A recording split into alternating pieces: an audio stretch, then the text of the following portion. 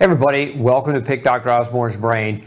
Look, we've got a lot to talk about tonight. Many of you following a gluten-free diet are making one of the biggest faux pas, and it's probably keeping you from achieving the health goals that you're after. And that faux pas is continuance of rice-based foods. We're going to talk about the problems associated with rice toxicity, why people with gluten sensitivity and celiac disease shouldn't be touching the stuff. And if you are, pay close attention. We're going to talk about why it's toxic. We're going to be talking about what you can do if you have been eating it and how you can make a better recovery. So, as usual with the show, if you've got questions, especially on-topic questions, I'm going to answer those first. So go ahead and start piping those into the feed, and I'll do my best to get through them all before we wrap the show up tonight. So let's dive into the toxicity of rice. So, I think it's first important to discuss what many people don't understand very well, which is rice itself has a form of gluten in it. This chart or this diagram that you're looking at here lists out the different grains, okay, and the different types of gluten found in the grain. And you can see rice contains a type of gluten called orzenin. And by concentration, it is the lowest percentage of gluten found in grains. You can see some of these others are much higher. Wheat at 69, corn at 55.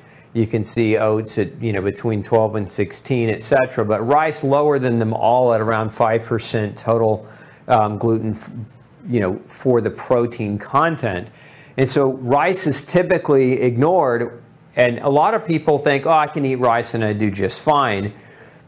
And again, there are more than one reason. One of the reasons why I would say avoid rice is because of the fact that it has gluten. And remember, we talked about this just a few weeks ago. Gluten causes damage at 20 parts per million. That's the size of a breadcrumb, and that damage can last for up to 2 months. And again, this is one of the reasons why so many people going on that traditional gluten-free diet, right? They go get their diagnosis, their GI doctor says you need to be gluten-free, so go learn about it on the internet. They go learn about the internet, and everybody says rice is gluten-free. Everybody talks about how gluten-free rice is, and the problem is rice is not gluten-free. Rice is gluten-free, and most people, when they're talking about gluten, are referring to the wheat gluten, gliadin, but rice definitely has a form of gluten in it. Now, aside from that, now that we know that rice technically is not gluten-free, let's talk about some of these other things that you need to be aware of. So, when people go gluten-free, okay, one of the things that happens is right here, this number 2, is processed food becomes the go-to. They're jumping at anything they can find that has a gluten-free food label on it in the grocery store. And most of the time, these processed, quote-unquote, gluten-free foods, because they're technically not gluten-free, but they contribute to malnutrition and diabetes. And the problem with that is when you're learning about gluten and you're trying to change your diet, you're trying to do so to improve your health. You're already in a state of malnutrition. This is already your problem. And so when you gravitate to all that processed rice-based food, you're just adding to the issue of malnutrition. So you're just adding flames or adding fuel to the flames, so to speak. Remember this, so coming down here from 2 to 4, as much as, and this is research backed, so as much as 92% of those following a gluten-free diet continue to have health problems that are persistent. Now, we'll go even beyond that. Some people feel better even though they're eating rice, they're not eating wheat, barley, and rye. But when they get a biopsy, so when their doctor, when they get that celiac diagnosis and they do a follow-up biopsy, as much as 92% of the time, these people have persistent atrophy, persistent damage to the intestinal villi. This is in some cases 18 months after they've been on this diet, in other cases up to 5 years after being on the diet. So it's important to understand one of the reasons why that happens is what you're choosing and what you're buying and what you're choosing to call gluten-free. There's no such thing as gluten-free rice. Technically, it's not gluten-free. It plays a major contributing factor in this number right here, this vast majority of people going gluten-free continue to have issues. But one of the other things that we see is right here in this number 6 is that processed food.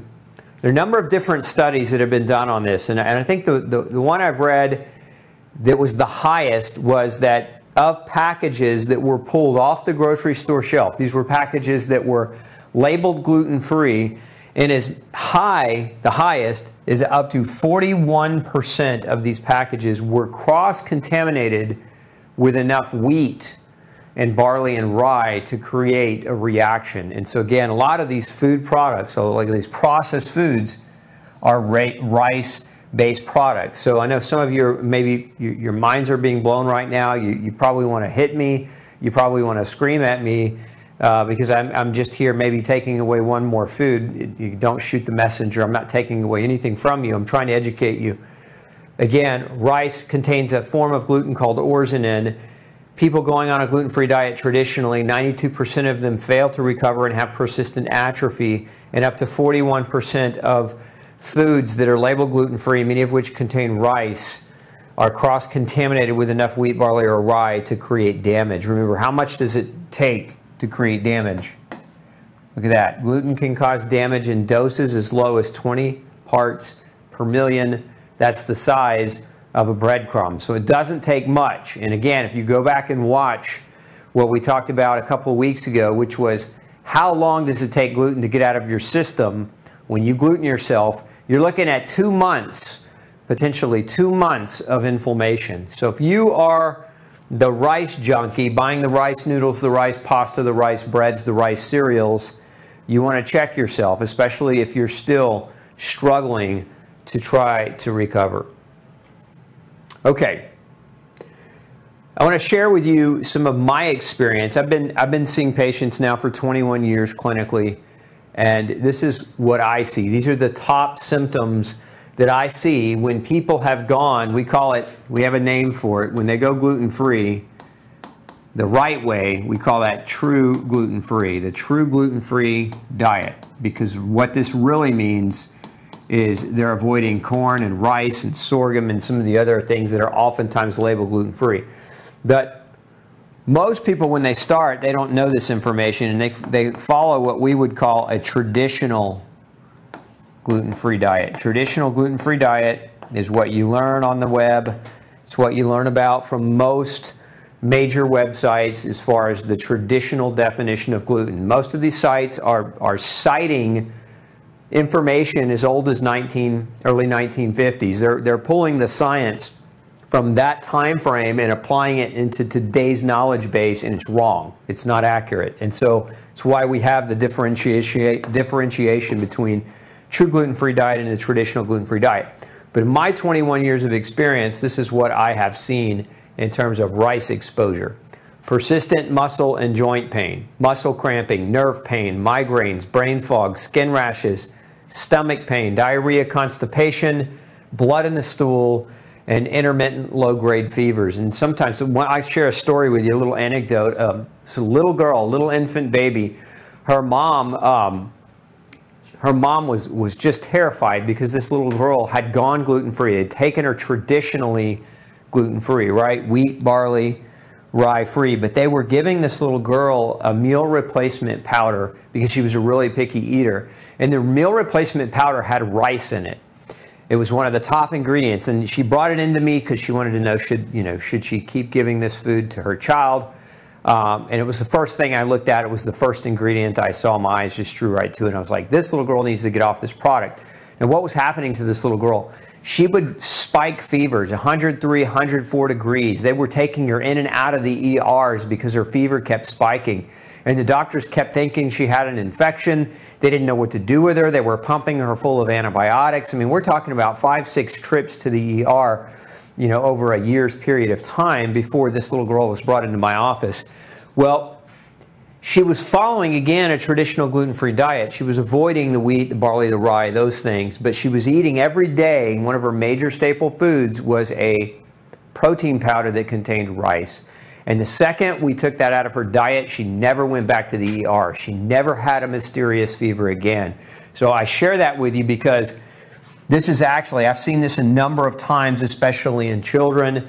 And so you just want to be aware it's a symptom that can persist despite going on a gluten-free diet if you're not keeping tabs on the rice. So rice, very, very important to get that out of your gluten-free diet. Now, I want to talk a little bit about something called FPIES, F-P-I-E-S, because when we think about the gluten-free diet, most people think about this term, celiac. There's another term you got to be aware of, FPIES. What does that stand for? Food, protein, induced enterocolitis syndrome. So this is a problem that occurs, and it's most commonly in infants, and it occurs as a result of a similar type of reaction. It's not the classic allergy response. You know, when you take your loved one, or you take a child to the allergist and they do the skin prick tests and they're looking for allergic reactions. Well, those allergic reactions are mediated by something called IgE. This is a type of antibody that we produce in response to a food or a protein that we might get something like our lips swell or our throat constricts, or we might break out in hives. That's called an acute allergy. FPIES is not IgE related. FPIES looks a lot like celiac reaction, meaning it's a completely different type of immune system response, and the number one food that triggers this, and this can be identical to celiac disease, which is why I bring it up. You see these symptoms here. These are all symptoms of food protein-induced enterocolitis. Vomiting, diarrhea, weight loss, failure to thrive. This is true of infants and children. Lethargy and poor energy. So these are symptoms, generally speaking.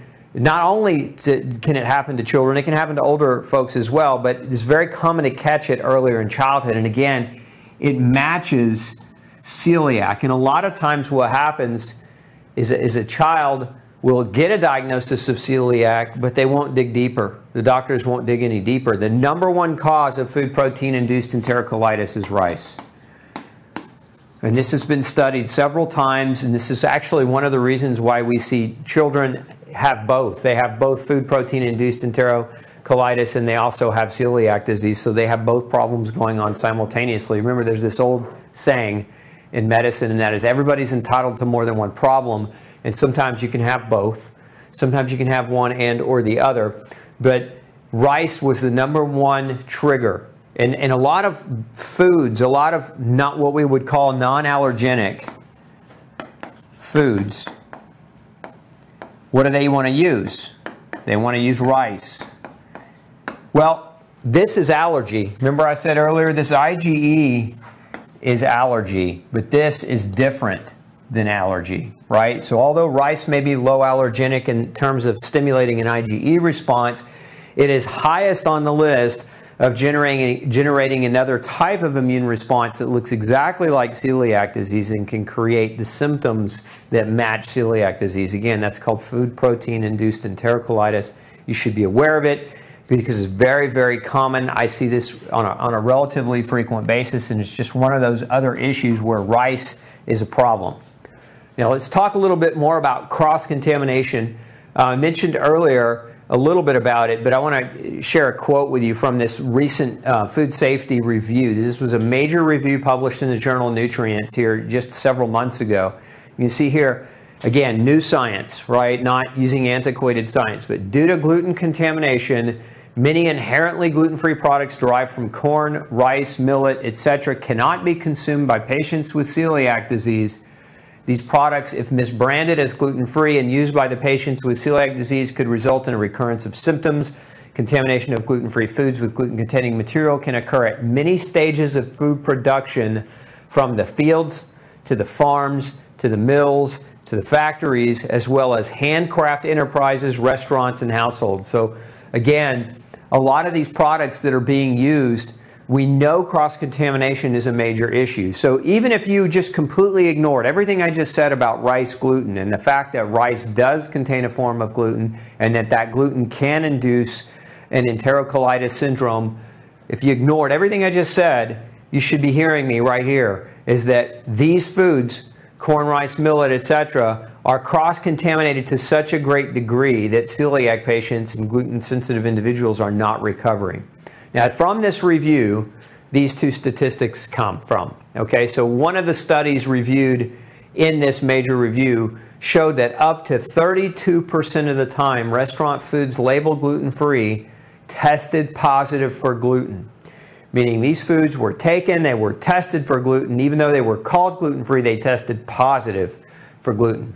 We also have this, 20% of packaged products labeled gluten-free in one of these major studies tested positive for gluten. Now those are huge odds. That means if you are relying on eating out at restaurants, if you are relying on packaged processed foods as staples in your diet, you're playing Russian roulette with your recovery.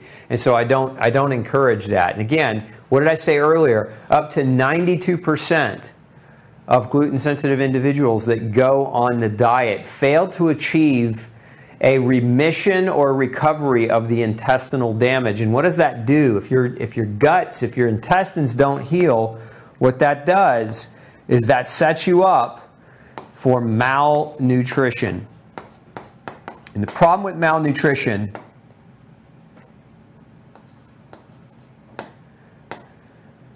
is vitamin and mineral deficiencies, right? You need vitamins and minerals to heal and repair, right? So if you have malnutrition and you propagate that very same malnutrition by eating poorly, you never give your body the tools that it needs to heal and repair the damage, the years, depending on the case and when you were diagnosed, but the years of gluten-induced damage. And this can take, remember, to heal from a gluten-related issue can take 18 months and up to 3 years.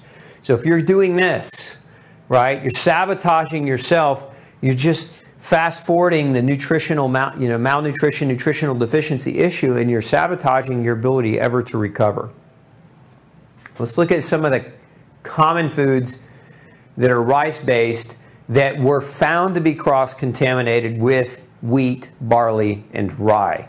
Okay, so a lot of your breakfast cereals. As a matter of fact, here, very recently, there have been a number of cereal recalls. General Mills has had cereal recalls. Some of the gluten-free cereal brands have had a number of recalls. Why? Because somebody goofed, right? They put the wrong stuff in the product. It was cross-contaminated. A lot of your breads, a lot of your pastas, and a lot of these pastas, by the way, are garbage anyway. One of the other problems is almost none of this stuff, right? Your baby food, your meal replacement bars, most of this stuff is not even organic. And so part of the problem, it's not organic, then you get pesticide exposure. And one of the big issues, going on a gluten-free diet with pesticides is you're trying to recover your microbiome. That is, you're trying to recover the good, healthy bacteria that populate your GI tract, that help you digest your food, that help make B vitamins, that help your immune system calm down. And if you're eating a bunch of non-organic rice-based foods, what you're really doing is blowing out your gut with tons of pesticides, and you're disrupting your microbiome's ability to ever make a recovery.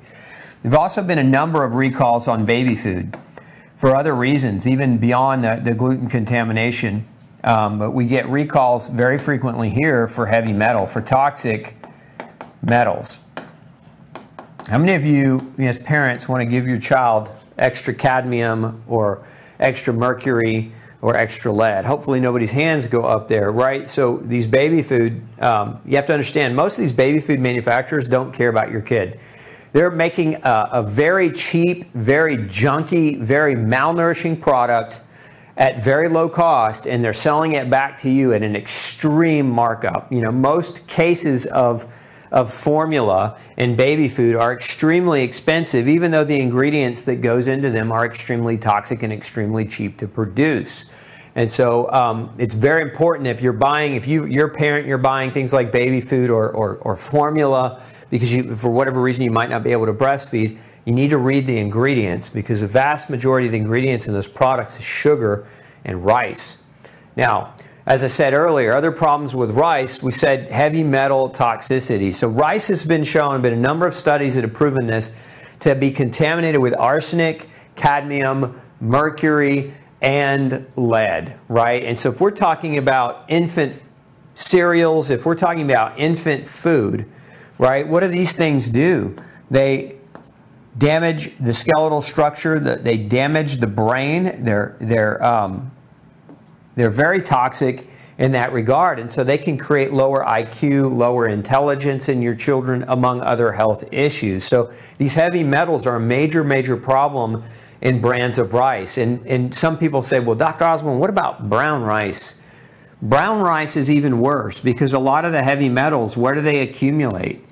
Well, they accumulate in the bran. And so if you're taking that whole rice, right, the brown rice where you don't crack off that outer hull, you're getting most of the metals in that. It's actually polished rice actually has less metal than brown rice does. But the problem with the polished rice, it may have less metal, but it has also less vitamins and minerals, right? So it has less nutrition. So then what you get is you get this food that's super high in simple carbohydrates, right? So what is that? It's basically it's sugar. So now, whether you did brown rice, you got heavy metal. You go with white rice, it still has heavy metal, but you get less of it. But now you get this, right? You get all that sugar with low in nutrition density. And so then what does that do? There are a number of research studies showing that consumers of high levels of rice have a higher risk of development of type 2 diabetes. And some people come to me and say, well, what about China? What about India? Go look at them. They're overweight, they're obese, they have massive heart disease, they have massive stroke issues, and they have massive levels of diabetics in those countries. Don't be fooled by the rhetoric that you might see on TV or that you might see in the commercials. Those countries struggle greatly with problems associated with using rice as a primary staple food in their diets. And so this last slide I've got for you is just something to be said. This was recently published in the journal Epidemiology. It talks about the unintended consequences of a gluten-free diet. Now, I would argue that when you're eating rice, you're not really on a gluten-free diet, but again, the traditional gluten-free diet, the unintended consequences. Commercial gluten-free products primarily contain rice flour as a substitute. Emerging evidence suggests rice-based products can contain high levels of toxic metals. Rice is a recognized source of arsenic and methyl mercury exposure. Again, the unintended consequences of people going gluten-free because they think it's a healthier diet. And so now what they're really doing is they're eating a bunch of rice-based processed junk foods full of pesticides and heavy metals. And so the unintended consequences they're damaging their health in an attempt to try to achieve greater levels of health.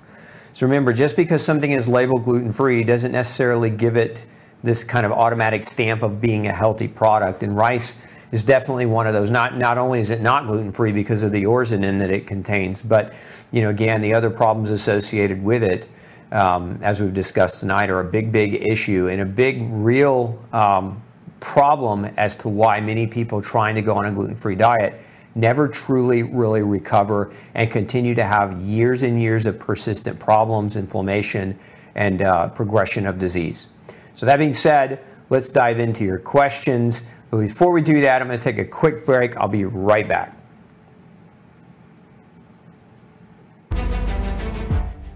Did you know that research shows that heavy grain and gluten consumption can contribute to high tissue levels of heavy metals like mercury, arsenic, lead, and cadmium?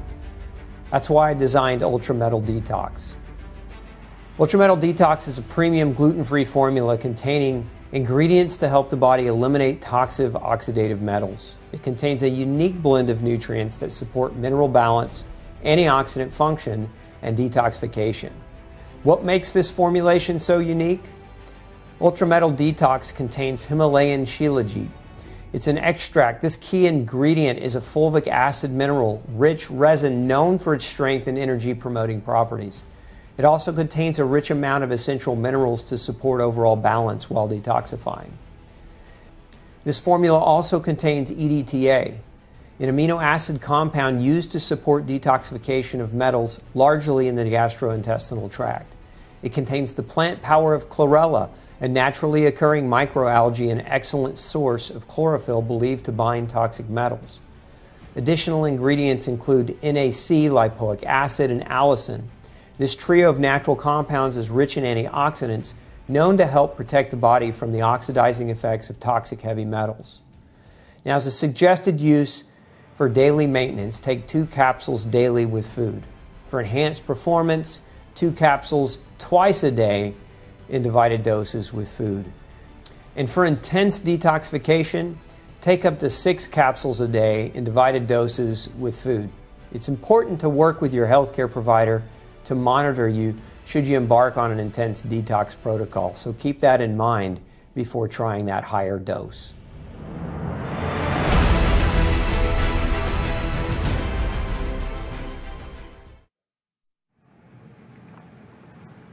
All right, so let's dive into some of the questions that, that people are writing in with. So Kim wants to know, she says, I have a 3.5-year-old grandson. He's been gluten-free now for 5 months. He's still experiencing GI issues and not gaining weight. What would you suggest for next steps? I would suggest asking, or looking at his gluten-free diet. What kind of gluten-free diet is he following? Most people follow that wheat, barley, and rye-free diet, but they continue with things like oats, corn, rice, sorghum, millet, teff, and other grains. And they don't really dive into the true gluten-free diet, and that's where you have to go first. Now, you might also look at, with youngsters like that, dairy is oftentimes a problem of persistence as well, because of the cross-reactivity that can occur with dairy and gluten. So again, I would look at those 2 areas first, and then if he continues to struggle, don't wait. Get the child in and get the child in to see somebody who's qualified in nutrition, somebody with similar credentials as myself, who can really help you navigate that diet through the right testing. Because really, a lot of times, it's testing that helps give us the answer that we're missing with elimination diets and guesswork.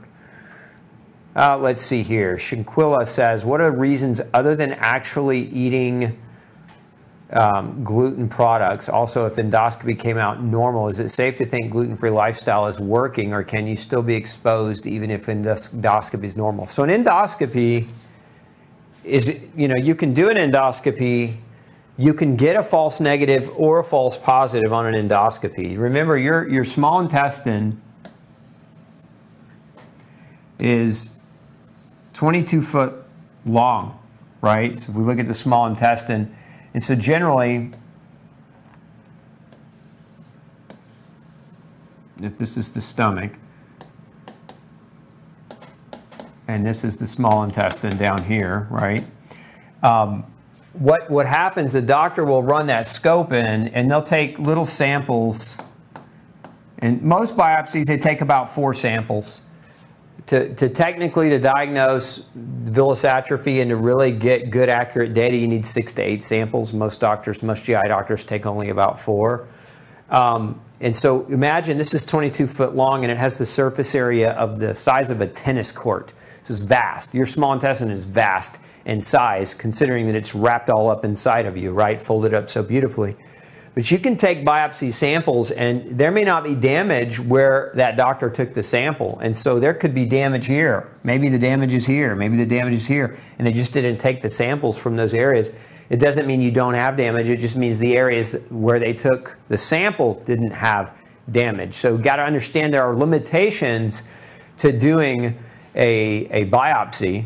And this is why it's important, if you're going to rely on a biopsy for data, that you really talk to the GI doctor you're working with and make sure they're taking enough biopsy samples to give you more accuracy as opposed to less. Let's see here.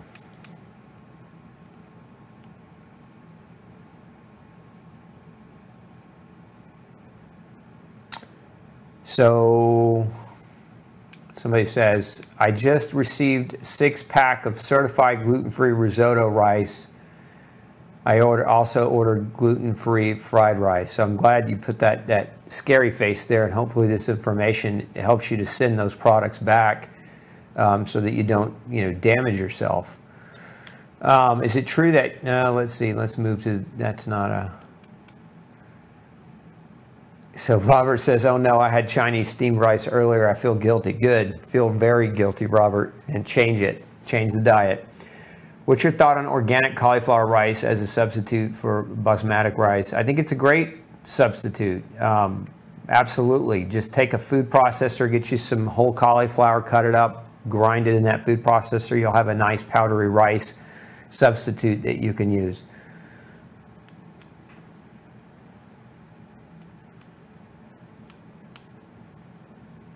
Let's see. Does white rice have less gluten than brown rice? No, it's not. White or brown is not about how much or less gluten is there. They both have pretty much similar amounts of gluten, so you're being hammered either way. As far as heavy metals, though, as I mentioned earlier, brown rice tends to have more of the toxic heavy metals than white rice. A healthy replacement for rice, I think somebody just mentioned cauliflower rice. Vegetables, healthy replacement, vegetables, other food, right? We all get stuck on this in our mind. This is just really a leap in the mind that most people need to make. Going from a high carbohydrate diet, which is basically what many people who are on this traditional gluten-free diet, they're just substituting one grain for another. And so there's carbohydrate, they're still loading on carbohydrates, and that high level of carbohydrate is still contributory to the imbalance and part of their problem. So think of substitutes not as like a direct substitute. If you really want to substitute, just eat something different.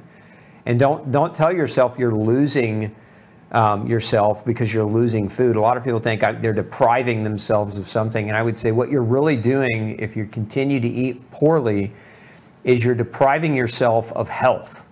Right? You're not depriving yourself of food, you're depriving yourself of health. Switch the narrative in your mind, because then it's very easy to make the diet change and not feel like you're struggling or depriving yourself. But if you want to be healthy, it requires a greater degree of consistency in the right diet. And again, eating the rice is not going to get you there. I like this. This Mandy chimed in, rice flour gives me brain fog and irritability.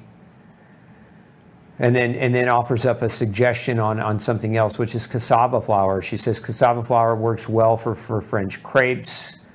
Yeah, because you've got cassava, arrowroot, tapioca are all options. You got to be careful with those other flour options, and one of the reasons why is they can be high glycemic, and so if you overdo them, you know, you can still hurt yourself, you know, if you're eating heavy glycemic load. Let's see.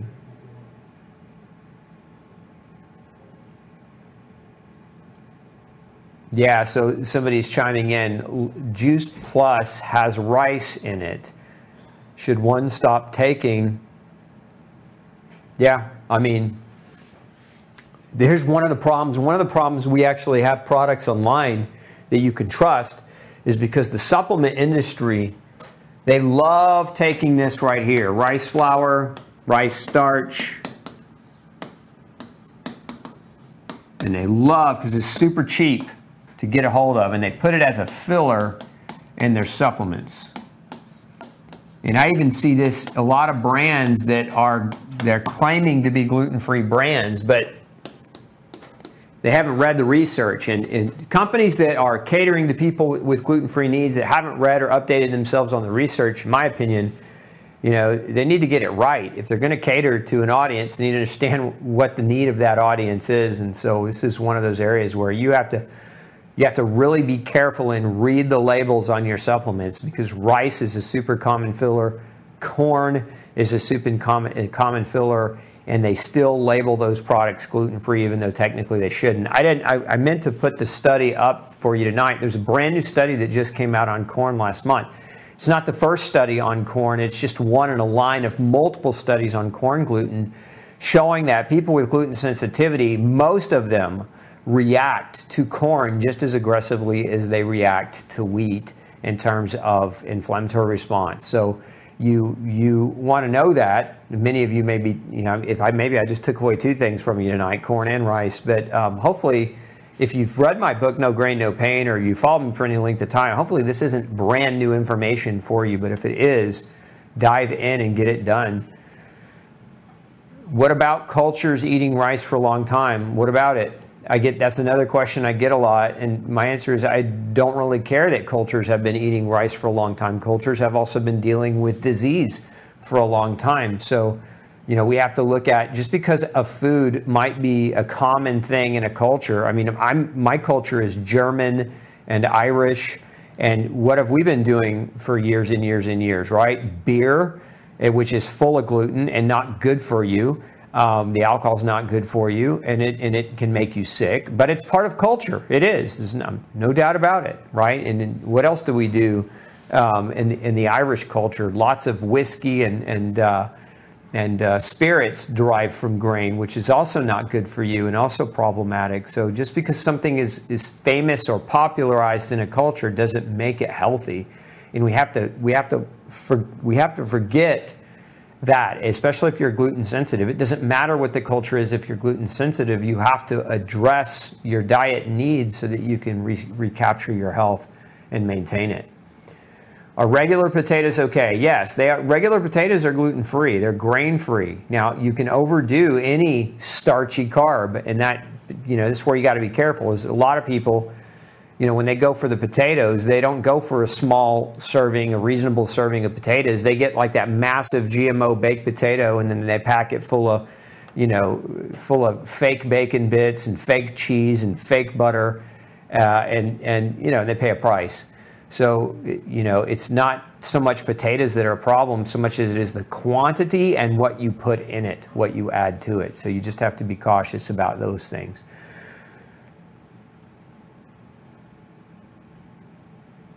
Okay, what are the worst foods when trying to get rid of candida, and what are the best foods? Worst foods if you're trying to get rid of candida are heavy carbs, high carb foods. High carbs, simple, we'll say high simple or easy access carbs. And this includes a lot of your fruit like grapes, bananas, and the like. These things are yeast food, right? What will yeast do with carbohydrates? Yeast will ferment carbs. And what happens when yeast ferments carbs? You get wine right there in your gut. Your gut becomes a wine factory. So then the yeast gets stronger, they grow. And when yeast grow, they don't just produce wine, they also produce something called a hyphal wall protein. And a hyphal wall protein looks like gluten to your body. So this is one of the reasons why people also go on gluten-free, continue to struggle. Even though they are gluten-free, it's because they have a yeast overgrowth, because they're overcarbing, and that yeast overgrowth is driving up the production of these proteins that yeast produce that mimic gluten and create a persistent gluten-like reaction. Best foods to eat if you're trying to get rid of candida, vegetables, meats, nuts, all okay. Is there a test to see if you're sensitive to rice? There's a test to see if you're gluten sensitive. Genetic testing. We can put a link up there for you. But if you're trying to know whether or not you need to be gluten-free, in my opinion, genetic testing is what you want. This is the best way to know. And the reason why, as I mentioned earlier, the biopsy can be, you can get a false negative. The blood work that oftentimes measures for different antibody responses to wheat or barley or rye or other things, those can also be misleading. So a lot of times you get false negative on those types of tests as well.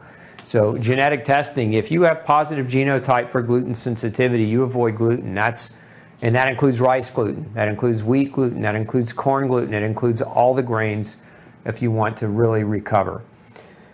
What about tofu or soy? Tofu and soy are, soy is a legume, so it's not a grain.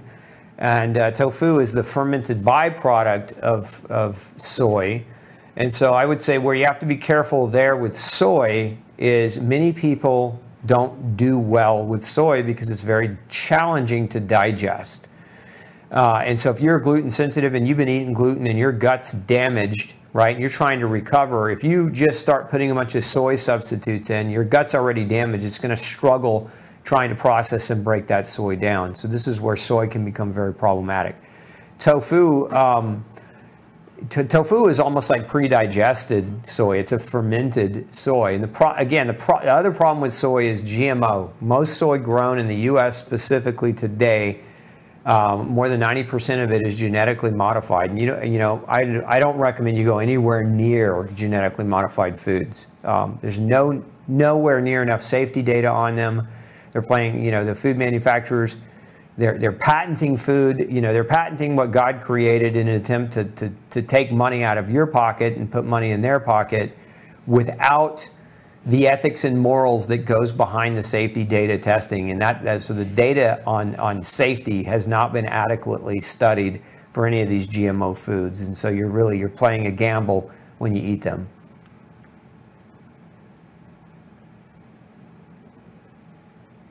So it's a great question. If I go gluten-free but my family doesn't and I cook for them, will I get exposed to make a difference in my symptoms? You may, just depending on what you're cooking for them. I mean, if you're baking let's just say you're baking a loaf of bread and you've got the flour and it's aerosolized in the air and you're breathing it in, yeah, you could potentially be reacting. So I would be real cautious about that. With celiac disease in particular, there are a lot of families where they set up what's called a clean area in the kitchen for the individual who is gluten sensitive, which is crazy because in most families, remember, what did I just say? It's genetic, right? So gluten sensitivity is not a disease, it's genetic. So usually what happens is you get one person who has unfortunately been diagnosed with celiac disease, and that person, the rest of the family is like, well, because you have celiac disease, we're going to take you gluten-free, but we're going to keep eating gluten around you. And this is one of the worst things you can do to somebody, right? Because now they feel socially isolated in their own home with their own family, and because gluten sensitivity is genetic, the odds are that everybody else in that family, brothers, sisters, etc., are probably gluten sensitive anyway. They just haven't developed celiac disease. Remember, there's over 100 forms of medical conditions that gluten can cause. Some people develop arthritis. Some people develop non-alcoholic fatty liver disease. Some people develop brain fog as an early symptom of gluten exposure. And so just because you don't have celiac disease doesn't mean that you should be eating gluten either. Again, that's if you've got a family member, and there have been studies on this where first-degree relatives of people with celiac disease most commonly have gluten-induced disease. Even if it's not celiac disease, it's what we would call extra-intestinal manifestation of gluten exposure, where the damage to that individual is occurring outside of the intestine, so it's not manifesting as celiac disease. Somebody's talking about wild rice. Wild rice is okay. Wild rice is a marsh grass and technically not a grain, so you can eat wild rice and that would be okay.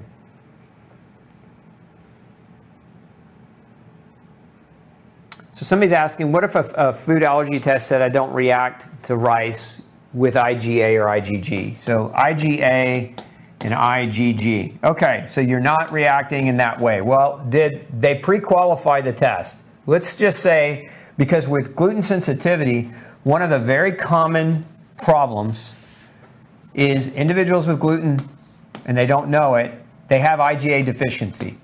So if you have IgA deficiency and you use IgA as a tool to measure whether or not you have an antibody to something, because by default, because you have a deficiency of IgA, a lot of times you get a false negative. So not all labs do this, but you have to pre-qualify the test. And what I mean by that is the person who's being tested, the IgA levels need to be checked. Not IgA to specific foods, but just the total IgA. Same thing with the total IgG. You've got to pre-qualify that these individuals are not antibody deficient before you do tests that rely on antibodies to measure whether or not they have a reaction. And so there's IgA, there's IgG, there's IgM, there's IgE, there's something called an immune complex, which most labs don't measure, most labs don't talk about it, and there's something called a T-cell response. And so that test you're talking about does not measure these things. You don't measure this, you don't measure that, you don't measure that, you don't measure that, you don't pre-qualify the antibodies here or here. And so what you really have is you have information that's misleading. And so no, I would not rely on a test like that to make the decision as to whether or not you should or shouldn't eat rice. Again, genetic testing. This is why, because you can't trick a genetic test. You either have the genes or you don't. If you have the genes, what that means is that when you expose your body to gluten, whether it's rice, corn, wheat, barley, etc., doesn't matter, you are going to have an immunological response, and that is ingrained into your DNA. Your body's going to perceive that grain protein to be an enemy of the state, and it's going to mount an immune response against it. And these are just the immune responses that we know about. There are many more that I'm certain we have not yet discovered, because every year the science evolves and every year the science gets better. right? And so you don't want to rely on an antiquated type of technology to determine whether you're going to eat something or not.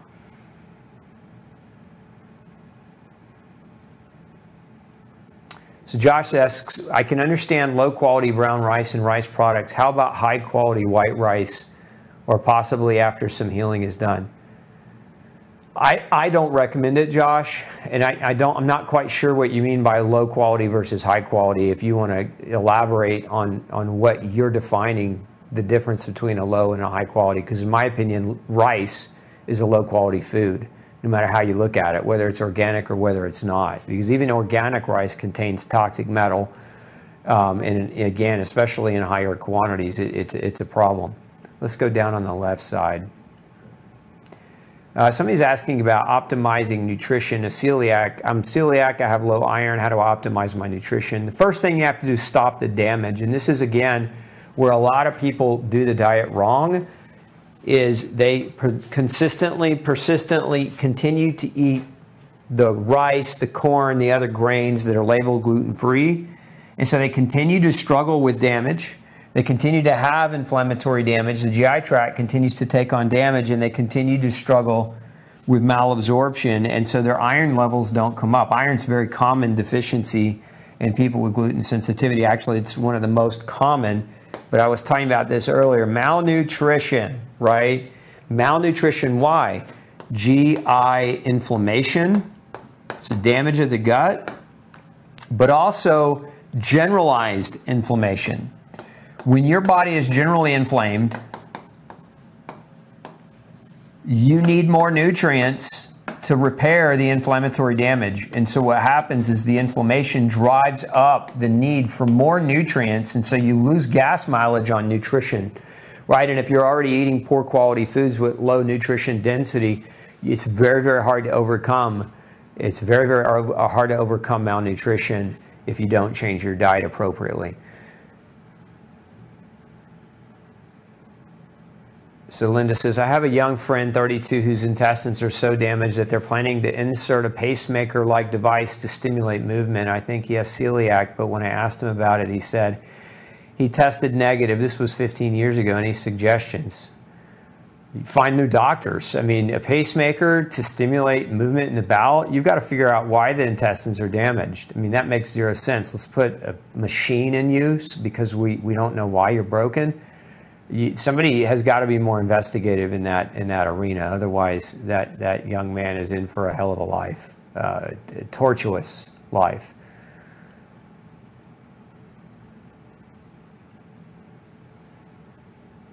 Should you repeat an IgG test, and if so, how often? Well, I don't recommend using just specifically IgG antibody tests to measure to see whether or not you're allergic to foods. I think IgG tests are one of the most misleading types of tests as it relates to food reactivity. So not the type of technology I would even recommend doing once, much less repeating it. There are other technologies that are far more advanced. Thoughts on coconut water, kefir, and cabbage? I think cabbage is great. Coconut water, kefir, you know, if you're making it at home possibly, but you got to look at a lot of those kefirs and look at what they're fermenting them with and be very careful about that. Coconut water has a lot of sugar.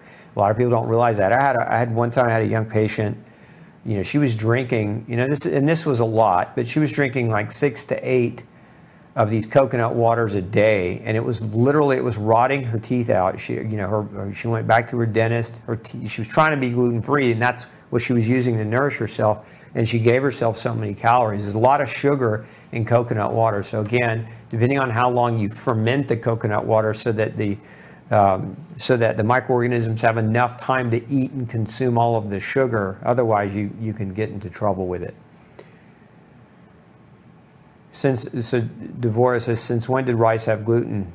Forever. It's always had a form of gluten. That's not new news. It's just that, again, when doctors are talking about rice versus wheat, barley, and rye and celiac disease, they're all focused on one kind of gluten. Predominantly the type of gluten is called gliadin.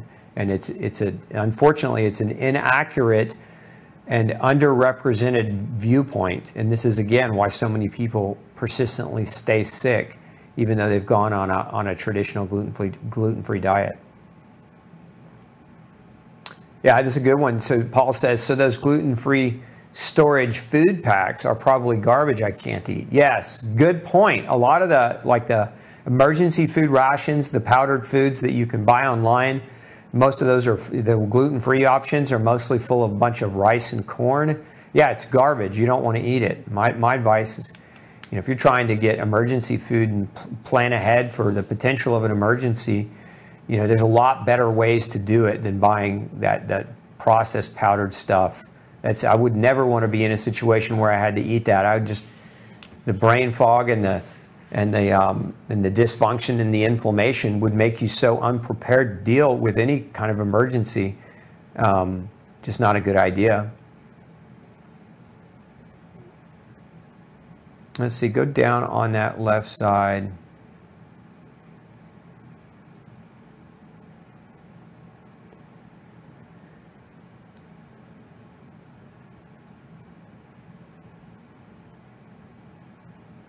So Anna, this is a great question. How did people thousands of years ago, like Old Testament, eat bread as one of their main food sources and be okay? You're making a huge assumption that they ate bread as one of their main food sources. But even let's just assume that is true, which nobody knows, because you go back, pre-Jesus, right? Old Testament, pre-Jesus. You're still going back to a lot of cultures were not predominantly grain-based in their diets. They had agrarian farming, but many of them were still eating heavy meats and vegetables. And there's archaeological evidence that proves that. But there's also archaeological evidence that proves that the oldest known case of celiac disease is 2000 BC. So we know this was going on then as well. I think one of the romantic notions that we have in society, and many cultures have this romantic notion that somehow the past was better, the food was healthier, people were more robust. I don't know that we could really make those claims. I think those are notions that we cling to, but I don't think anybody could prove that to be true or false either way. And I don't think we have any evidence that states that. But I know we've got evidence that states that celiac disease existed then, so we know this problem has been around a really long time. I think where a lot of people struggle today, and it's become more heightened and more aware, is because many people today, their primary staple food is grain, right? 50% of calories consumed in the US alone come from wheat. And that's been studied. And that doesn't include the calories from corn or rice. And so if you look at the average, at least American, and probably this is true of the UK, Australia, New Zealand, the industrialized world, you look at the average and the quantity of calories that are consumed that are grain-based, most cultures in these modern regions are anywhere from 65 to 70+% of their diets coming largely from grain. That wasn't true. That wasn't true 30 years ago. It wasn't true 50 years ago. This is a trend as industrialized countries have subsidized through taxpayer dollars, have subsidized the growth of grain as a mass food to feed the masses. And so we have more of it. We have people eating more of it. We see people reacting more to it because it is a dose over time quantity issue as well. I noticed some medications ingredients include some corn. Yeah, very much so. Probably one of the most common meds that have corn in it. And I see this be a huge holdup for people that have Hashimoto's. Hypothyroidism is the levothyroxine has corn. And so it's the very thing that can trigger Hashimoto's, which is grain, is in the very medication that they're being prescribed to treat the disease. And this is why a lot of those people won't recover or won't ever get beyond it.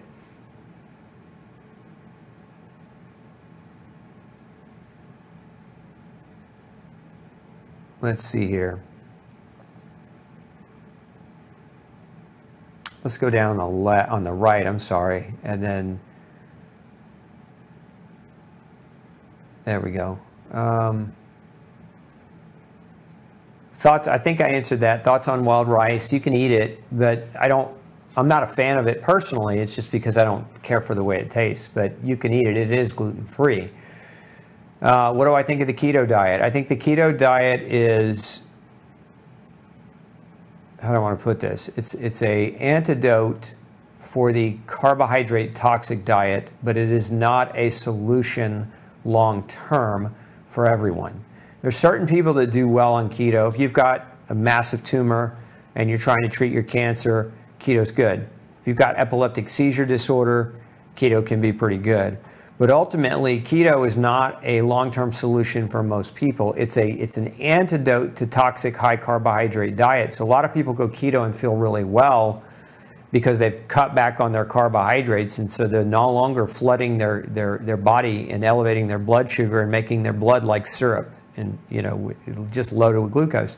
So going keto to a large extent solves that problem short term, but long term, your body needs to be able to go either direction. You should be able to get into ketosis. You should also be able to extrapolate energy from carbohydrate. And you should have good balance between carbs, fats, and proteins in your diet, as opposed to being overbalanced on fat and underbalanced on carbohydrate. What about rice protein and protein powders? Yeah, same thing, Cheryl. No good. Don't recommend it. I've heard, let's see. Yeah, I like that commentary. Mark says, I've heard that sumo wrestlers eat a big bowl of rice 6 times a day to gain weight, but many of these great athletes die before the age of 50. Yep, that's true. So again, you know, you can use a toxic food to achieve a goal. It doesn't necessarily mean that the end outcome is going to be happy. Let's see.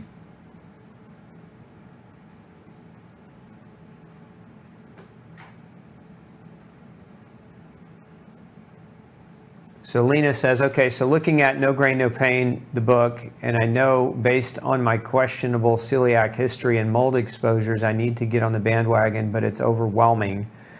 Should we work with a medical team to run starting nutritional testing, etc., before jumping in? You don't have to, Lena. Just if you really want to just jump in, follow No Grain, No Pain.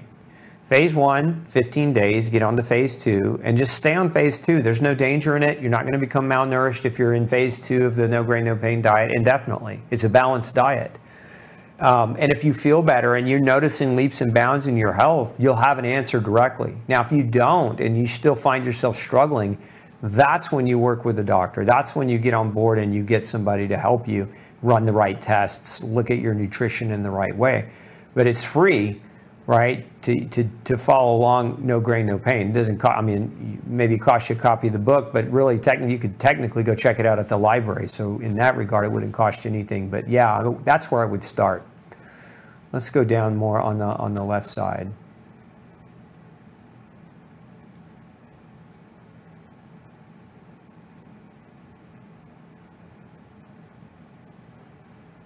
Can mold mimic gluten sensitivity? What if somebody is strictly grain-free, only eating organic for 6 months, but symptoms are still present?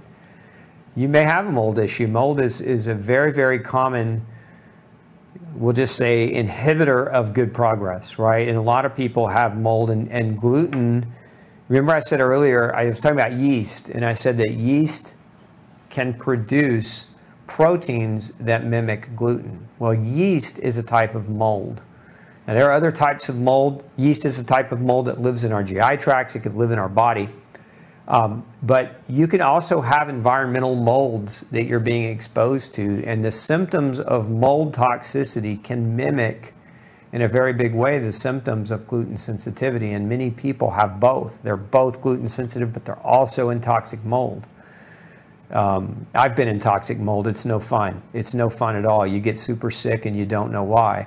So if your diet is super clean, you know, the next step, in my opinion, if you're still struggling, is get with a good functional practitioner and get testing done. Don't guess. Test, don't guess.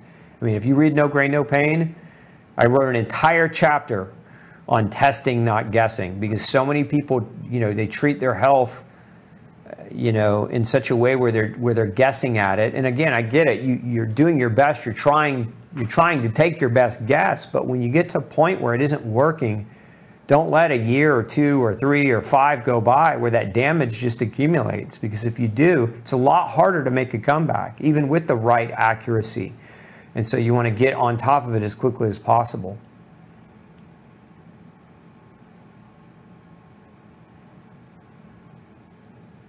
So Barbara says, if my blood celiac panel came back with abnormal IgA and IgE in the IgG portion, and I also have tested to have an allergy to wheat and corn, what steps would you take next to obtain an official celiac diagnosis?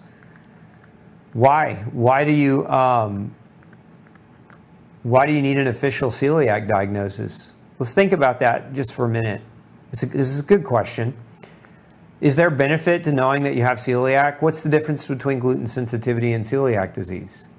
Very simply put, everyone with celiac disease is gluten sensitive, but not everybody with gluten sensitivity will develop celiac disease.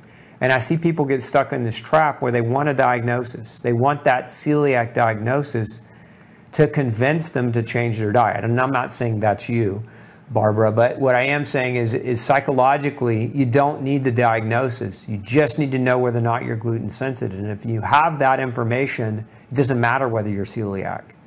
Because what are you going to do differently? If you're celiac, or if you have what's called non-celiac gluten sensitivity, right? What's the difference?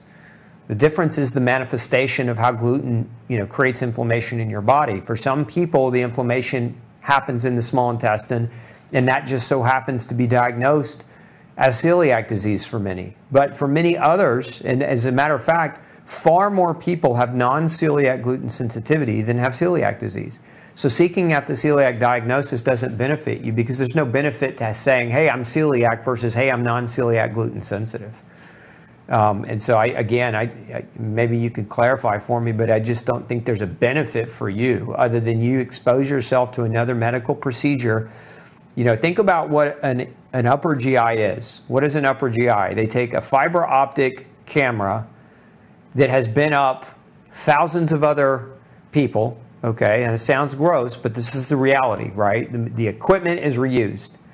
And they clean the equipment, but the equipment is reused. But what if the people that had that equipment in them before you did were really sick and had really nasty bugs, and the guy who's supposed to clean that equipment just didn't do a good job the day you went in to have your test done? It's a risk. That's why when you go into a GI office and they say, yeah, we're going to do an endoscopy, it's why they give you this thick page of forms that say sign this or we won't do it, because they're basically saying you agree that these are all the risks, right? They're giving you spelling out all the risks of that procedure. And one of those risks is infecting you, right? Infecting you with somebody else's bacteria. And where the nastiest bugs in the world live is in hospitals. So, if you know you're gluten sensitive and you're already following a gluten-free diet, and you're saying, okay, well, I need to get the celiac diagnosis, you have to ask yourself, what is the risk of knowing that by doing that procedure versus the benefit of knowing that? And if the answer is really not a benefit, then make a decision that you're most comfortable with. But again, in my opinion, there's no benefit to knowing you have celiac versus you don't, unless you're trying to track an already pre-existing known case of villus atrophy just to see whether or not you've had villus atrophy recovery. But even then, remember, biopsies are not 100% accurate, so you can get false positives and or false negatives on them. Rachel's asking about ideas on emerging food storage. Rachel, go back and watch our show on preparation. I did an entire show on food prep, and there's a lot of ideas in that for you.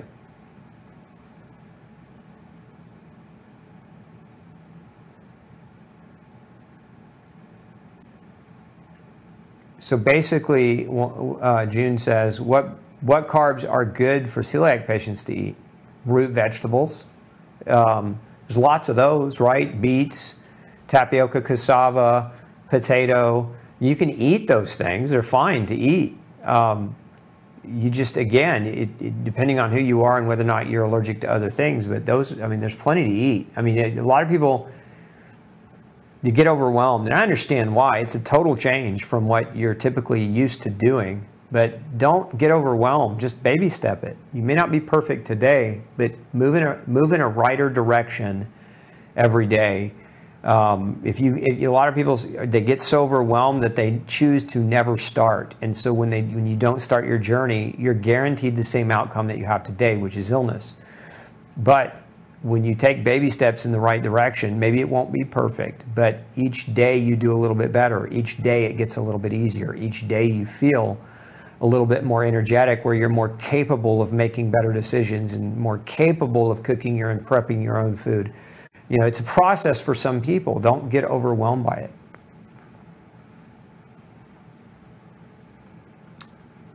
So Huda asks, I know you recommend a third, carbs, fats, proteins every day. What maximum net carbs do you recommend? It's not a maximum, because I recommend a third as a general place to start, but that doesn't mean that third is perfect for everyone. And, you know, let me give you an example. You take somebody who exercises aggressively, they may need more carbohydrate depending on what kind of exercise they're doing, or they may need more protein for that recovery. So a lot of that, we start with what's called the rule of thirds, because it's balance.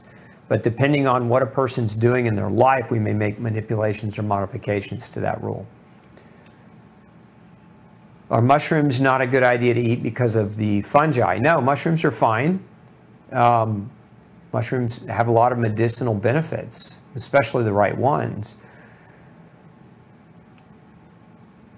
Would I speak to organic rice concentrate? I think it's just a way of saying we took rice that was organically grown and we created a slurry with it and we put it in these vitamins as a cheap filler.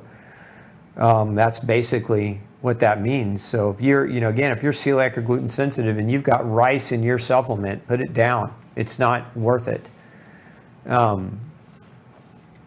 Let's see, my food sensitivities have been getting worse. I can't seem to eat without causing severe asthma attack, angry elephant on my chest, tightness. I have seen an allergist and I'm trying to avoid the foods he said I'm allergic to, but I continue to have these attacks after eating. I was hoping for answers truly by seeing the GI specialist. Well, go see a GI specialist, but what'll probably happen is they'll scope you, tell you that you have inflammation somewhere, but they won't give you any solution or any reason as to why you're having aggressive reactions every time you eat. I mean, the problem in the field, in my opinion, the problem in gastroenterology is they tell you what is wrong without telling you why it's wrong, right? Which is basically useless information, in my opinion, because if they tell you, oh, your gut's inflamed, okay, great. Why is it inflamed? What's causing the inflammation? We don't know, but take this antacid, right? And do it for the rest of your life and don't ask me any more questions, because that's a limitation of what I can give you. That's a very common scenario in a GI doctor's office. Now, I'm not saying all GI doctors are like that, and maybe yours is not, but if they're not running advanced specialized tests beyond the scope, you're probably not going to find the reason. You're probably just going to find what it looks like, but you're not going to necessarily find why it looks that way.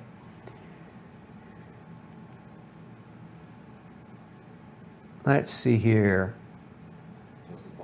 Okay. Is quinoa safe? JC wants to know. No, quinoa, there's actually been a few studies on quinoa. Quinoa mimics gluten to such a great degree that many people with gluten issues still react to quinoa as well.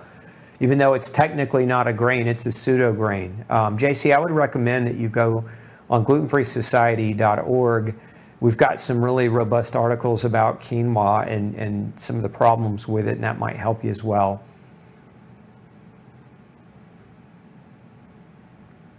Are there any noodles I can eat that are truly gluten-free? I've seen noodles made from almond. I've seen noodles made from kelp. Noodles made from mung bean. So, I mean, there definitely are options that are out there. Again, this is part of the learning curve where at first it seems overwhelming, but the more of these things that you learn, the easier it can become. Lynn's asking, what happened to your food sensitivity test, Dr. O? It's still coming, Lynn. Devil's in the details. We're trying to work those final bits out, so be patient with me. What medicine should I take if levothyroxine isn't good for my thyroid? That's between you and your doctor, Shelley. The question, though, that you want to ask your doctor is, hey, I'm gluten sensitive. One of the things you can ask is for a compounded version of levothyroxine. meaning that the doctor writes the prescription into a compounding pharmacy where they can take the same drug that you need and they can make it without the corn-based fillers. And that's, that's going to get you closer step in the right direction. That's a good place to start, though.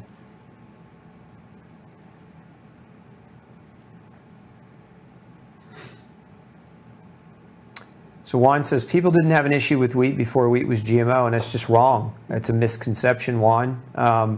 There was no GMO in 1943 when celiac disease, the actual cause of celiac disease, was found to largely be responsibly contributed to by wheat. That was 1943 before any GMO existed. So you're wrong. Like, I can respect that you have an opinion, but, you're wrong. GMO is not the cause of what we're seeing. Now, it's certainly not helping things, and it certainly may be an exacerbatory factor, but it is not the cause. Does Synthroid have gluten? It does. It has corn in it, corn gluten. So again, going back to what I just answered a minute ago, which is you can get it compounded. Talk with your prescribing doctor about that possibility.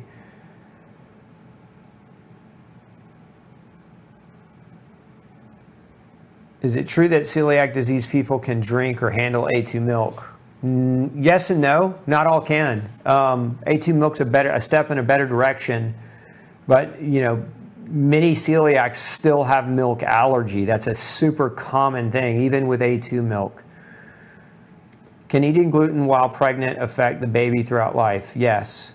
Yes. If you're eating gluten, and remember, gluten can it can pass through, right? It also passes through in the breast milk.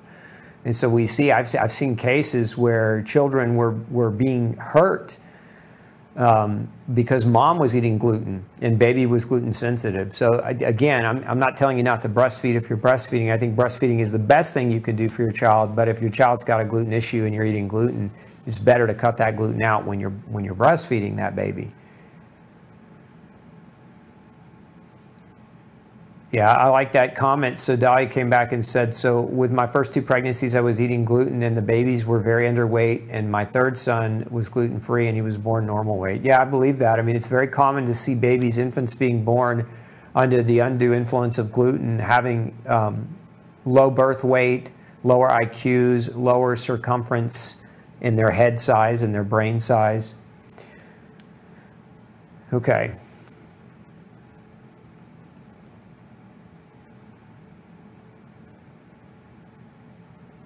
What about nutritional yeast as a cause for GI issues or bloating or otherwise harmful effects? Yes, I'm not a fan of nutritional yeast. Not a fan of them at all. Question about sodium starch glycolate as a filler in Armour thyroid. Yes, it can be derived from wheat or corn. So that's another drug. Armour thyroid is another one that can definitely be problematic for some people with gluten issues. So again, the solution, talk with your prescribing doctor about potential compounding. Okay, 7:15, that means it's time to go eat dinner.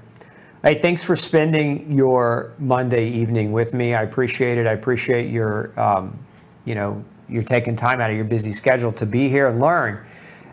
Help me help others, right? Our mission here is to save 100 million lives, and by that, we need you to share this information with people you think could benefit from it. So don't be shy with the share button. Copy or paste the URL and send it to your loved ones who you think might benefit from this information. Also, make sure you come visit me at glutenfreesociety.org. Sign up for our newsletter there. It's free. If you want unfettered, uncensored information coming your way, that's the best place to make sure that you don't get censored from this information if it's something you want to get. So again, thanks for spending your Monday with me. We'll see you next Monday for another episode of Pick Dr. Osborne's Brain. Have a great evening.